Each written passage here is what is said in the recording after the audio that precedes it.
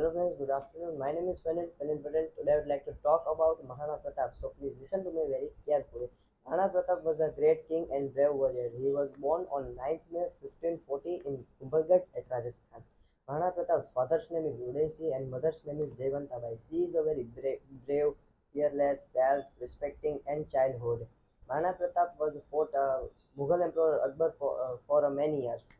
He never accepted the rule of Maharana Pratap. Maharana Pratap and Mughal Emperor Akbar, which fought in Haldighati, in which Maharana Pratap died on 19th January 1576. He is a true hero, protect the motherland, in inspire is for all of us. Thank you so much.